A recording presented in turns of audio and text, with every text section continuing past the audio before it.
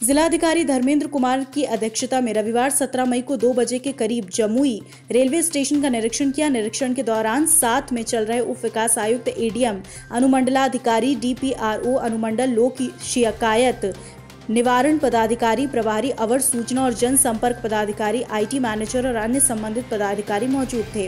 वहीं जिलाधिकारी धर्मेंद्र कुमार ने बताया कि सोमवार 18 मई को सुबह 8 बजे स्पेशल श्रमिक एक्सप्रेस ट्रेन दादरी ने जमुई स्टेशन पहुंच रही है। इसमें जमुई जिला के अलावा अन्य जिलों के श्रमिक है। जमुई स्टेशन पर श्रमिकों के उतरने, उनके स्वास्थ्य परीक्षण व्यवस्था का, खाने की समुचित व्यवस्था आदि की समीक्षा जिला पदाधिकारी द्वारा जमुई स्टेशन पहुंचकर किया।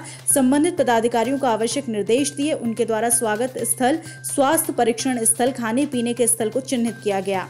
जमुई से विजय कुमार की रिपोर्ट।